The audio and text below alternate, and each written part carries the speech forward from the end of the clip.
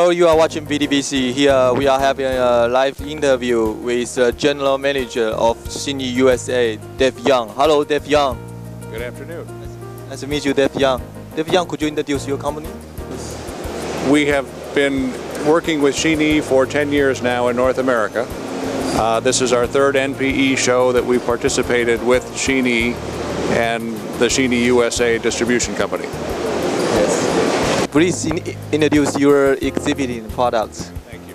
SHINI makes a full range of plastics auxiliary equipment, anything that's necessary to run an injection molding shop or a blow molding shop. They have a line of dryers, hopper loaders, mold temperature controllers, hot oil systems, grinders, slow-speed grinders, large shredders, large grinders, and chilling equipment. As well as last year they introduced a line of 3-axis robots to complement their sprue pickers, which came out about 4 years ago.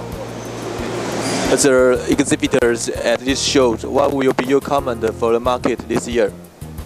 The show has been very strong this year. The market in North America started to improve the middle of last year, and the plastics industry is starting to spend more money than they used to. And our sales of SHINI product have doubled in the last 6 months. We can expect them to double again this year.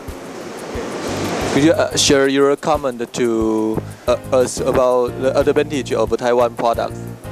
There is a clear technological advantage that we have seen in Taiwanese companies and their products versus products that are available from other companies in or countries in Asia.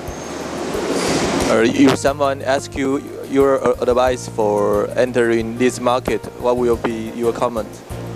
My advice would be to work with, in North America or South America or Asia, or Europe, a company that understands the market. There are different expectations in North America for how a dryer operates or a chiller operates than there are in Europe. And if you are able to accommodate the local preferences in your product, the introduction of those products will go much smoother and much faster. Yes, final questions. Could you give your comments for the service like this, interview service?